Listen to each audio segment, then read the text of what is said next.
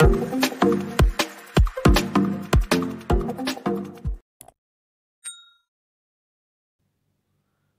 to our channel. In this session we are going to discuss about loop optimization. What is mean by optimization? Simply removing unnecessary lines of the code from the program to improve the performance.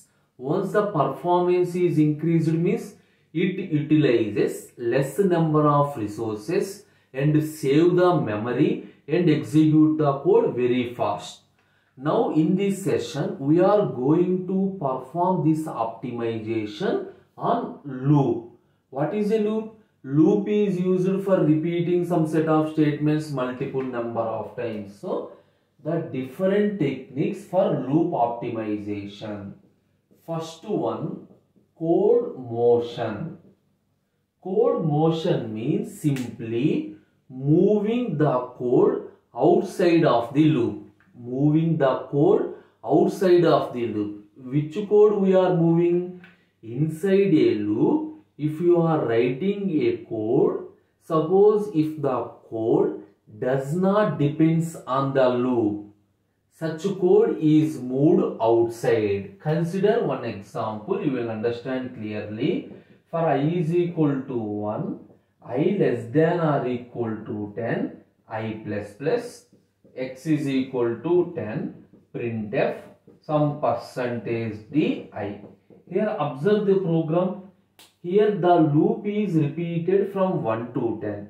In the first iteration, x value is equal to 10, the I value 1 printed. In the next iteration, x is equal to 10, I is equal to 2. In the next iteration, x is equal to 10, I is equal to 3. Observe, for all the 10 iterations, the x value is not modified. Yes or no? That means this is the statement that does not depends on the loop. How to optimize? Code motion means move the statements outside of the loop that does not depends on the loop. Now optimization in the sense, simply remove this code and place outside. Now how many number of times it is executed? Instead of executing the statement 10 times, executed only 1 time. Clear the point? Code motion, moving the independent looping statement outside of the loop. Second one is induction variable. Induction variable elimination. What is mean by induction variable? Some unnecessary variables within the loop. If you are using some additional variables, even though you are not using that variables, there is no problem. We need to eliminate such variable. I will explain. I1 is equal to 0. I2 is equal to 0. For I is equal to 0, I less than n, I plus plus, a of I1 plus plus is equal to b of I2 plus plus. Now observe, the loop is repeated from n number of times, 0 to n minus 1. In the first iteration, a0 is equal to b0. Next iteration, a1 is equal to b1. So the loop is repeated all the times. Each and every time I value is incremented by 1, I1 is incremented by 1, I2 is incremented by 1. Here I am using 3 variables. Now how do we optimize the code? Simply, for I is equal to 0, I less than n, I plus plus, a of I is equal to b of I. See this one? That means here I am removing the variable I1 and I2. Even though you are removed the variable, there is no problem. Program executed successfully. Induction variable. That means unnecessarily we are using the variable. Each and every iteration we need to update 3 variables. Instead of 3 updations, here I am using only 1 updation. Okay, that's That is called induction variable. Move to the next one. Third one is loop. Loop merging, also called as loop fusion. Any name, either loop merging or loop fusion. Meaning is, suppose you have using two single loops. If we are merging the two loops, if there is no problem. Consider one example, you will get the complete idea.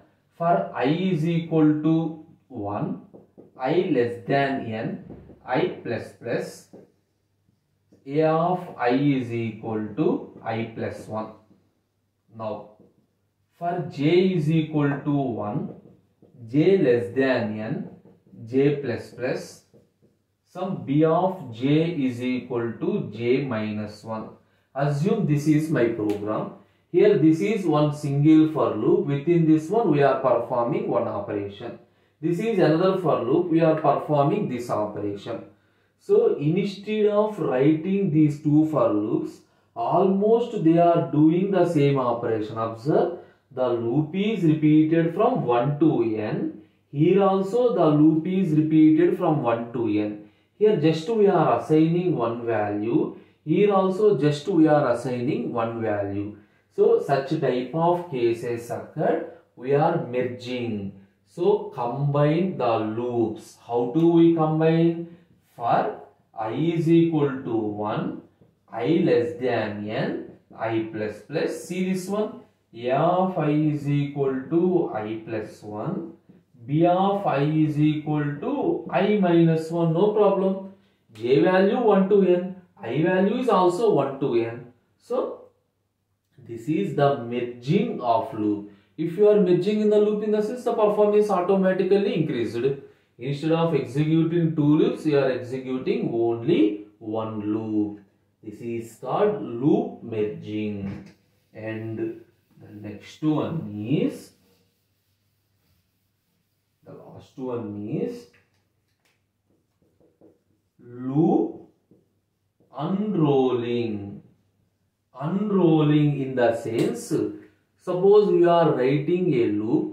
Within the loop, if you written simple code, if you are written some small piece or a simple code inside a loop, even though if there is no loop, if you are executing very fast, see this one. For I is equal to 1, I less than or equal to 3, I plus plus, printf hi. This is my program. A loop consists of some simple code and the code is repeated only 3 times. Loop unrolling means consider a loop with simple code and executed less number of times. Instead of writing the loop, simply remove the loop. Printf hi. Printf hi. Printf hi. Okay. Instead of writing the loop for simple code with minimum number of times, directly write the code. This is called loop unrolling. And another variation is also there. Another variation is also there. For example, if you have a loop, the loop is repeated from I is equal to 1, I less than or equal to 200. Here I am calling some function.